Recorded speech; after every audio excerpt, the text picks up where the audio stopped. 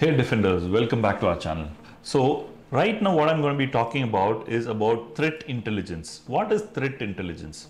I want you to understand what is threat intelligence before we talk about it. Let us do a Google search about what is threat intelligence. Threat intelligence. Okay, let's read this. Threat intelligence is a evidence-based information about cybersecurity attacks that a cybersecurity expert organizes and analyzes.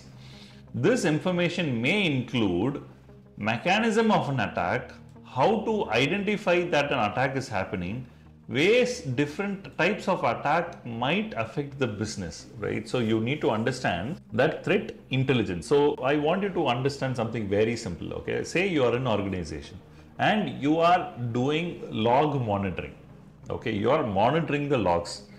But as and when you look at the logs, you would not be having any idea because you will see only the source IP, destination IP, source port, destination port, or the source domain name, destination domain name, right? But you don't have any indicator saying this particular domain name is malicious. This particular domain name or this particular service is malicious. You do not know that. You can just looking at logs will be just gibberish. You can't make out any sense out of this logs. That is why a threat intelligence platform is really important. I want you to understand in threat intelligence you have both open source and commercial threat intelligence tool. Let me give you an idea of what. In a commercial threat intelligence tool, these are provided as APIs by most popular companies, right? Very expensive APIs where they give a IP address, indicator of compromise, email address and so on, where they continuously do it on a regular basis. Likewise, there is something called the open source threat intelligence, which is what I'm going to be showing you right now, right? So there are few popular open source threat intelligence platform, right? Where you have the feeds of many popular blacklisted, blocklisted, malware infected, command and control server infected, zombie machines and so on, right? So as the end users, we won't be able to have a list of all the IP addresses ourselves, which are likely blacklisted, right? So if you are able to see on your network that some IP is communicating with some IP outside and there is a response packet, you won't be able to take any action. But when you add the threat intelligence to it, saying, this is the list of blacklisted IP I have, right? The source and destination IP that are in the list has to be cross-checked with this blacklisted IP, right? And this blacklisted IP also necessarily need not be from one source. It can be from so many sources, right? Adding that intelligence is called the threat intelligence, right? So there are some popular threat intelligence tools. Let me say open source tools. Let's see what it says. Okay, please pay attention. Here it says fish tank, right? Here it says virus total, anomaly, MISP, OpenCTI, pulse drive, etc. Right?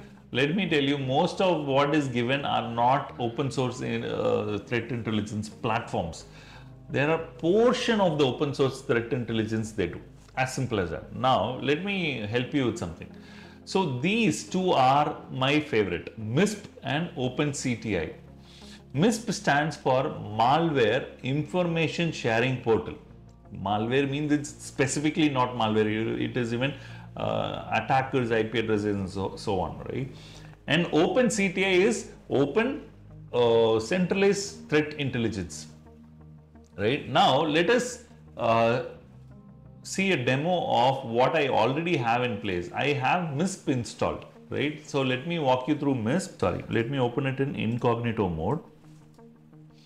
Here I have hosted this on okay. It's asking for a username password.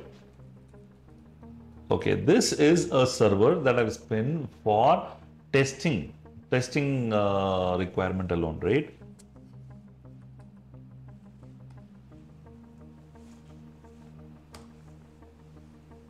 Okay, now what I do is I just log in into MISP portal.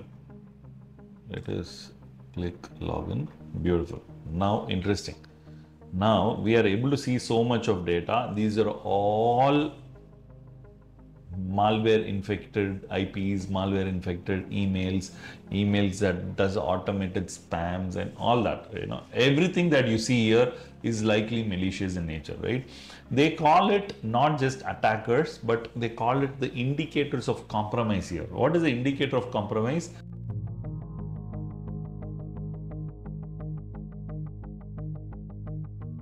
Thanks for watching. Don't forget to subscribe for more tech insights on cybersecurity.